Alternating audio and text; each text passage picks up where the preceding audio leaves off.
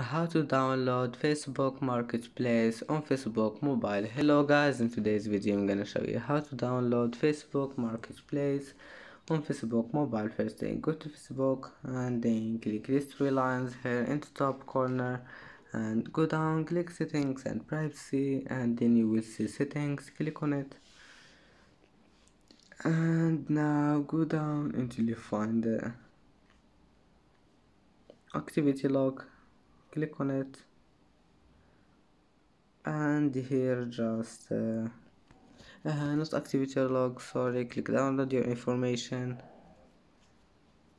and then click select all and go down and select Facebook Marketplace and then just click create file and wait and it will be created. And that's it for today's video. Don't forget like and subscribe and see you in the next video.